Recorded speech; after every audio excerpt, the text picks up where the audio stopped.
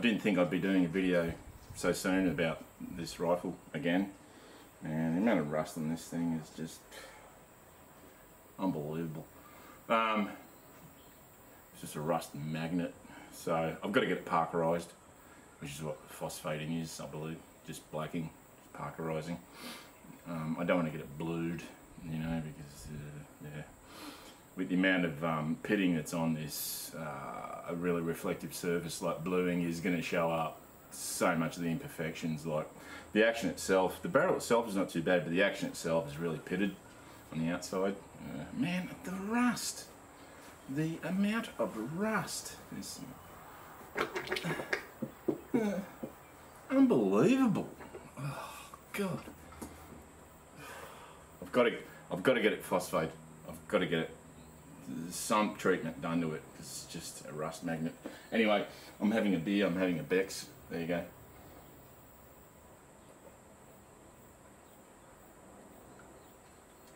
I just mowed the lawn, just only the front one, because to do both in this heat, humidity would just kill me.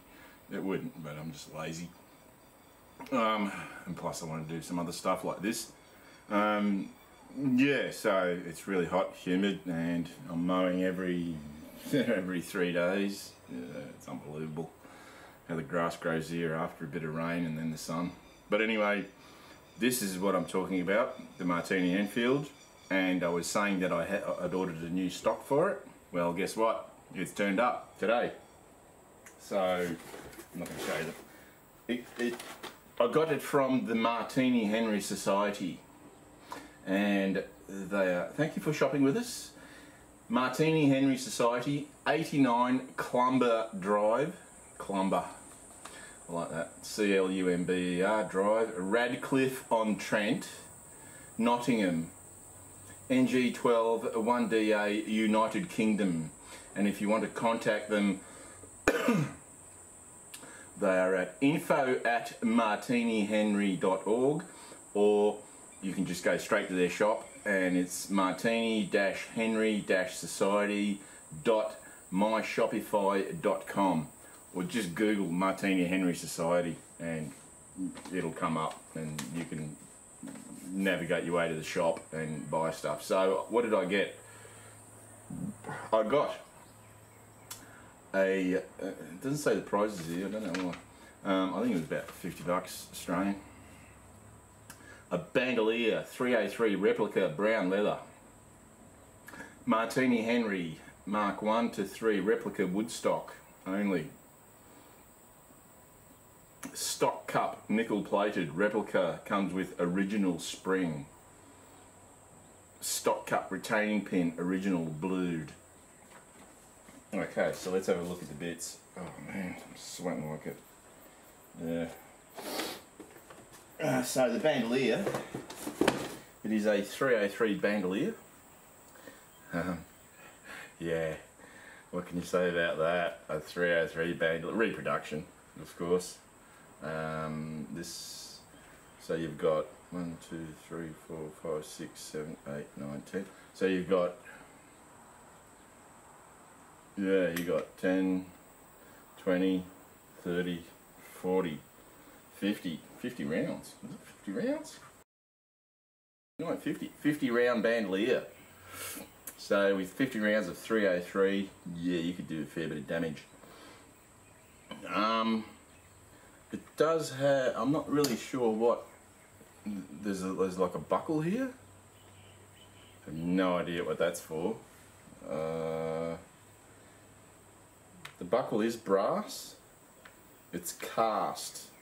It's either cast brass or cast bronze. I'd say it's cast brass. The stitching is, it's hand stitching. Okay, I shit you not, it is hand stitching. Yeah, it's all hand stitched. So what that, and it's got no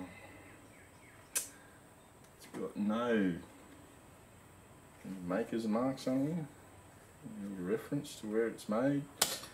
My assumption is that it is either made in India or Pakistan, because a lot of leather goods are made in Pakistan, mostly Pakistan, some in India. So the way this works is it's actually it's a Chicago screw setup. So it's a pin, a brass pin that goes onto a flathead tip screw at the bottom. So the flathead tip screw at the bottom and a brass pin on top. So I'm gonna have to Loctite them because they're all, yeah, that one's loose, that one's loose. Every one of them is loose. Yep, loose. Yep, loose. Just from transport, I would say. They'd come loose. Yep, loose. Yep, loose.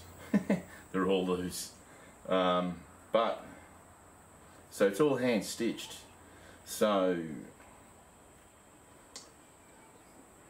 except for, no, it's not all hand stitched. Some of it is machine. Oh, is it? Is it? Is that machine stitched? Sort of hard. No. No, that looks hand stitched. It looks like the whole thing is hand stitched. So there's a fair bit of work gone into it, and it's a pretty sturdy looking thing. Yes, definitely. If you're thinking, if you go to the Martini Henry Society and have a look at this bandolier, get it. I think it's definitely worth it. Let's see, what else did I get? Man, I'm sweating. Ugh, it is so humid. And like I said, I just mowed the lawn. Ugh, that's a workout. It's so damn humid. I haven't got the fan on because it's noisy. And because I care about my viewers. So here's the buttstock. The actual picture of it, when you have a look at it, the actual picture of it, it looks quite light. The wood looks quite light, but in actual fact, it's quite dark. It's not stained. It is a dark wood. It's a really dark wood. It's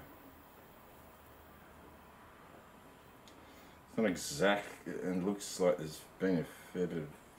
Okay, so I'm assuming, yeah, there's been a bit of handwork done to it. It hasn't all just been pantographed. Yeah, that's been hand cut. And now the socket hole, yeah. So someone's actually gone with a file. They haven't done a crash up job of it. Someone's actually worked with a file around there, like that's not straight. Yeah, that's not, yeah. So there's a fair, again, probably made in India, I'm assuming. Certainly not done in UK, and it hasn't been done with a pantograph. Probably the main shaping of it is, let's have a look at it. Let's have a look to see if it's, if you look down there and you can see all, it's been hand done and it's been hand done.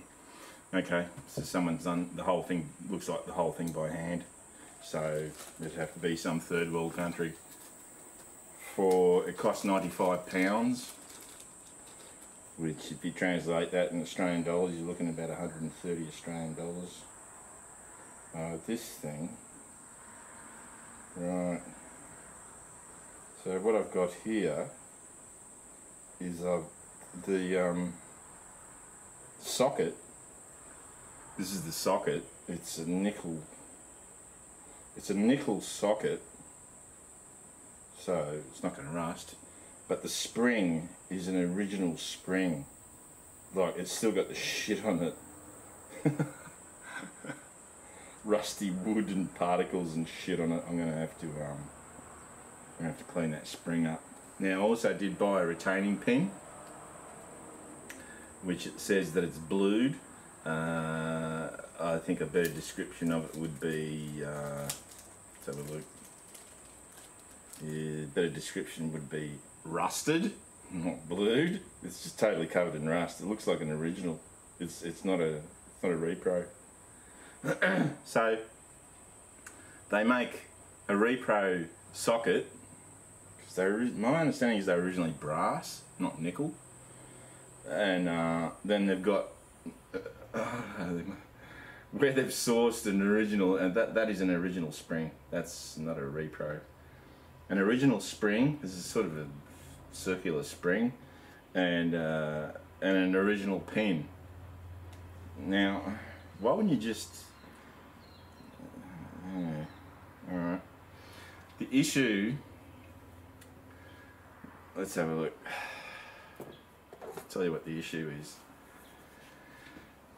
My assumption is that the people, pardon me, they've gotten to make this stock are not the same people they've gotten to make this socket, because, so if we take, I'm not doing close-ups of what I'm doing here because, hey, look, you know, so I want to remove this spring. Stuck my nail up.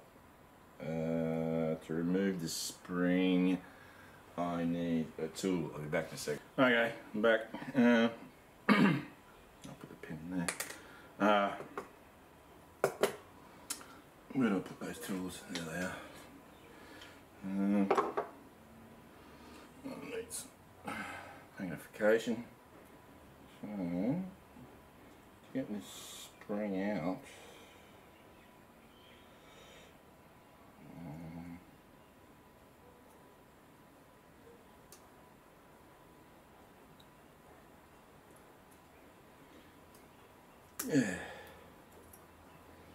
yeah, I mean that they haven't even, it's an original spring, they haven't even bothered to clean it up. It's just caked in rust and old shit and whatnot.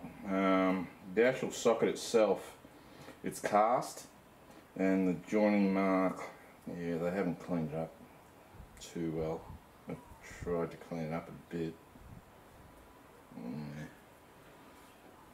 It's not very expensive, but the issue that I have is that it doesn't fit. Okay, it's supposed to be flush. It is supposed to be flush. And so the diameter of the actual cup itself, of the socket, the diameter of the socket is, let's go 20th century millimeters. Sorry. 21.24, 21.27, 21.35, 21.24, 21.4, 21. Yeah, between 21.2 and 21.4. And what's the diameter of this hole? 20. Okay, so you've gotten a 20 mil. Yeah, it's 20, or just over 20. Alright, so there's a difference. One of the other issues that I have, with this stock is that, so they'll drill the hole for the socket, but they haven't drilled the hole for the pin that goes, the cross pin that's supposed to hold it in. Now, why wouldn't you do that? I know, because they were just winging it. So, but if they've drilled it too deep, also, because that's what it looks like. Let's go from there to there, 10 mil. Let's go to there, 11.26. So they've actually drilled it too deep.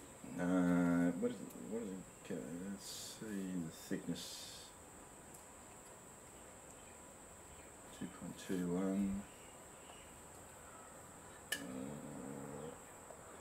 Yeah, they've gone like 2-0, 2 deep all around. What about that secondary? No way of measuring that. Yeah, so this reproduction socket, which has been cast and then hand ground, is not perfect, and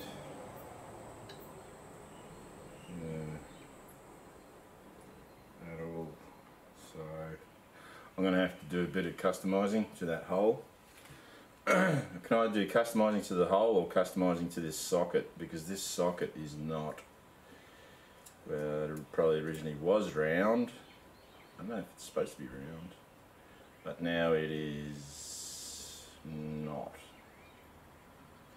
Right there it's 21.15, 21.2, and it's 21.3, 21.3, 21.2, 21.35, 21.2, 21.3. Yeah, they've taken it out of round when they ground it. Probably some, yeah, in some sweatshop in India or somewhere. I don't know. Sorry. So what I'm going to do now is actually see if this stock even fits into the action. So start off by unscrewing.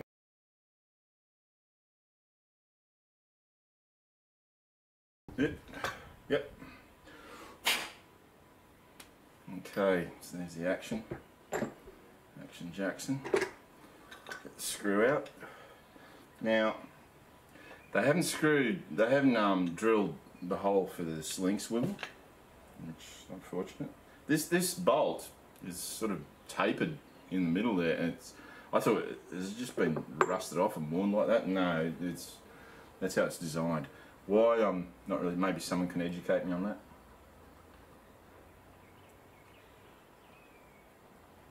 Pardon me, beer. A life-giving necessity. Yeah. All right. Here we go.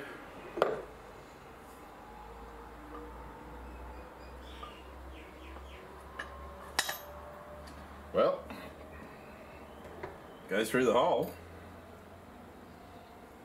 Now. Okay, so it would appear that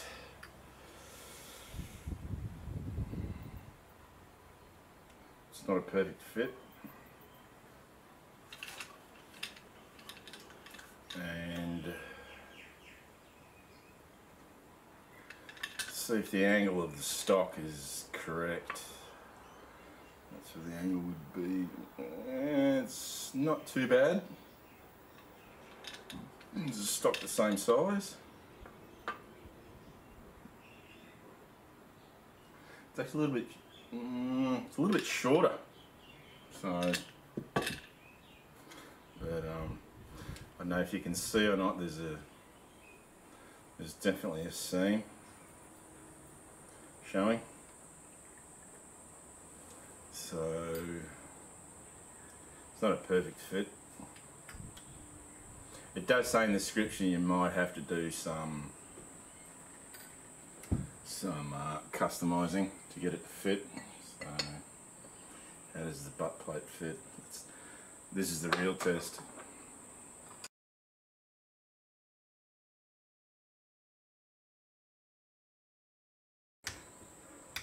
The reason why I'm doing this is just to let you guys know, if you are buying stuff from the Martini Enfield Society, that yeah, it came quite promptly. It took 13 days from the day that I ordered it to the day that it's delivered. Now is 13 days, because I ordered it on the 14th and today's the 27th, So 13 days it's arrived here at my door, and I'm in a regional area. So if I was in a major city, it probably would have taken a lot less than that. Probably would have taken 10 days, maybe a week, probably 10 days. But just to let you know. So the other thing is this socket. I'm gonna have to, I know what I'm gonna have to do.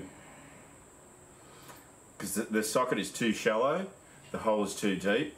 What I'm going to do is use that Permatex putty and just sink it in and just leave it there permanently. Once I've tried it actually in there and made sure that it does line up with the lever. Well, actually, let's see. That looks like it's perfect. Okay. So I'm not going to do too much buggerising around there. Yeah. Okay. So I've just got to take a little bit off the end so that it fits right up against the steel, because it doesn't at the moment, as I say. So I've just got to take a little bit off the end, and then that will actually just move everything forward. Is that at the moment? That's solid. Yeah, that's not moving anywhere. Alright, or I might not do anything to it. I'll have to get back to you once I've mucked around with it. But if you are thinking of ordering from the Martini Henry Society, yeah, do it. Well, who else can you order it from? Who else can you get a brand new buttstock from? Here in Australia, you got no hope. Martini Henry Society is it. I had a look, like I've gotten fucking wasps. I've gotten buttstocks from Macon buttstocks before, Macon rifle stocks, or Macon gun stocks in Macon, Georgia, and I think they're in Macon, Georgia, in the United States. Yeah, their stuff's good, but I couldn't get Martini stuff. Yeah, so the wood is very dark. It's probably a little bit too dark. It doesn't really match compared to the old wood, which did match. So there's a fair bit of difference between how dark this is and how dark this looks. This looks like walnut. This is not walnut. This is probably some exotic Indian hardwood. Yeah, which is still good. But yeah, so that's what you're going to get. Yeah, so the original, when you get a pin, the retainer pin for the socket, it's an original. It's still covered in rust. Blued. No, it's just covered in rust. Oops, I dropped it. And the screw, the spring, and it does say original spring, that comes with the socket. It's an original spring. It's still covered in crap. And when they removed it out of an old Martini Henry, yeah, they just removed it straight out of it and just chucked it in the parts bin and said, there you go, we can sell them. So that socket, now currently, if I put that in, that socket, I don't think that would line up. I'd have to put it like that. Yeah, that's odd. Yeah, I'm gonna have to have a muck around with it. So anyway, if you are thinking about, I'll keep going on with it after I've fixed it, and then I'll do the rest of the video. Anyway, until then, till the rest of the video. See you in a sec. Yeah, I'm back. It's the next day. I've done pretty much what I needed to do. I've got these gloves on because whenever I touch the thing, wherever I touch it, it rusts. Doesn't do it everywhere, just where there isn't a patina. If there's no patina there, then it rusts. Now the end cap, I didn't really do anything to it. I just replaced the screw. It is a pretty crap looking setup, but I would have to get it to fit properly. It's the right thread. To get it to fit, it's a old brass screw, which pretty hard to find, bolt. I would have to turn it on a lathe, which, yeah, maybe one day when I buy a mini lathe, I'll do it, but I'll find another screw that's appropriate. What else did I do? Alright, so I put the socket in. It's nickel coated brass. It's not perfect, but certainly better than nothing. And I drilled a hole for the sling swivel, put that in there. What else did I do? Yeah, the actual angle of that top hole for the butt plate isn't right, so the screw's sort of hanging out at the bottom there, but yeah, what do you do? But it's a perfect size. The end of the butt is the perfect size of this new butt. So I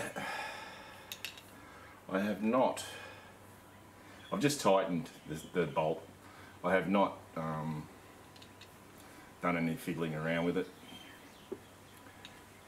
Mate, when I get this coated, I've got to get it coated. It just rusts too much. Now, how am I going to get it coated?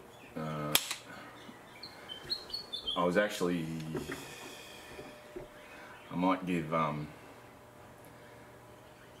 Craig from CS Cerakoting a call and ask him if he does flat black Cerakoting. That would be the preferred option, to get it Cerakoted. You know, man, the rust on this thing.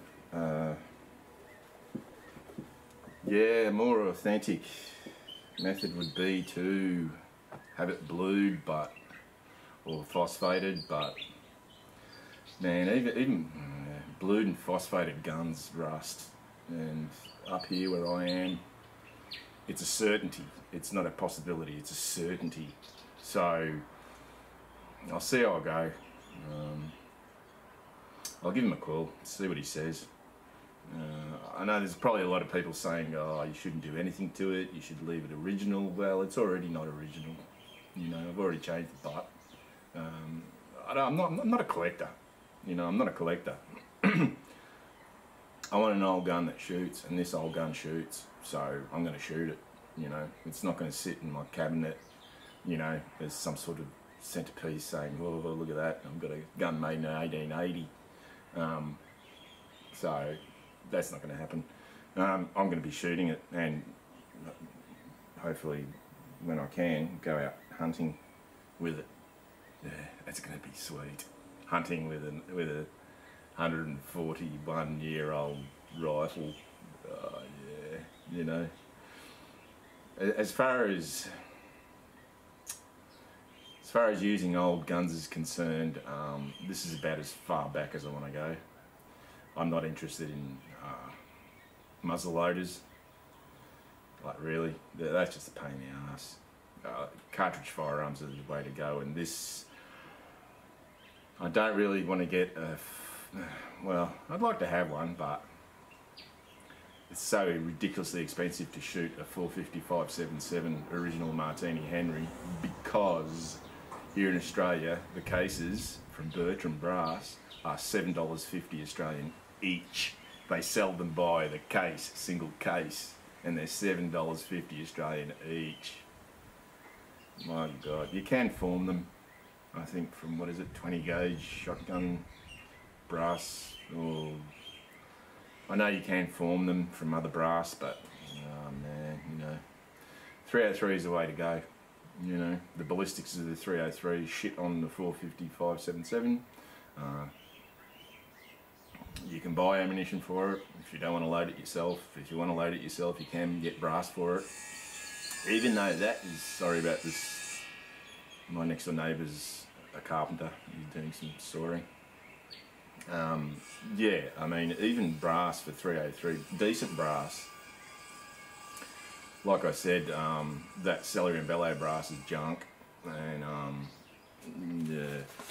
So I've got some Remington brass, but again, I'm still freaking out about this group. There's just gold That is gold. That is 3 rounds through that hole, and there's 2 other rounds. I mean, that's an inch group at 50 metres with this thing. That is sweet. That is so sweet. So anyway, just to let you know that I've sort of completed it. I really would like to get some front wood. Maybe even make it myself. Yeah, which would be a bit of a mission. Yeah, so, because I don't, there's a men's shed in town. I don't know what carpentry equipment they've got. It'd be nice if they had a router with a round bit that I could route the channel out and then shape the rest of it, but no biggie. Let's see. Yeah, that's about it. So I'm gonna have to go to work soon, so you probably won't see a video from me for a little while. Maybe I might. Maybe if I do get the opportunity to go hunting with this, in the meantime, I'll ring up my buddy and say to him, hey, is there any pigs around? And I want to try this out, because he'll want to have a shoot of it as well. So hopefully the next video you'll see is me actually shooting a pig with this, or not shooting a pig, but having hunted and shot a pig. Alright, all those people, don't freak out. You know, you're not going to see graphic, you know, death and destruction and mutilation. Sorry, it's just gone a little bit overcast now. Yeah, but you'll probably see the pig. So with the stuff that I got, the buttstock, the socket spring, I haven't used it, or the retaining thing. The actual socket itself, I had to get the Dremel and just grind it out a bit with the Dremel to make the hole bigger, because the hole was too small. And then I hammered it in, and that ain't going anywhere. I was going to use this, what is it? This is what I used for the site as well, Permatex steel weld. It's pretty good stuff. It's really easy to work with. And I was going to Permatex it in, but I don't think that's going anywhere. So I'll just leave it as it is. Yeah. It's not perfectly flush. Like, the angle that they've cut it in is not right, or I've put the wrong end in or something or other. I'll see if I can rip it out and put it in the right way. Anyway, okay, back again, really quick. I have actually Permatexed it in, the socket.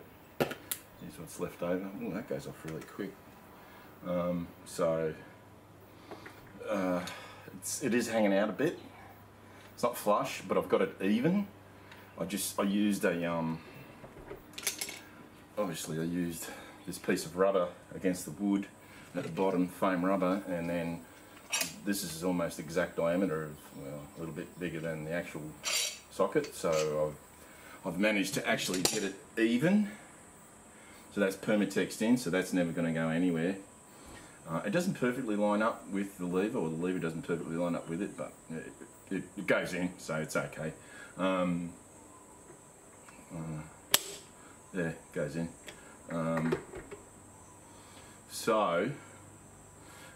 It is poking out a bit, probably about, I don't know, about half a mil, but later on, very, very carefully, I might just grind that off, although I should just leave it because it is nickel plated brass, apparently. So we'll see how we go, but anyway, I can't wait to take it out and actually employ it as a hunting weapon. I shouldn't be touching this because it's going to rust. So anyway, see you later.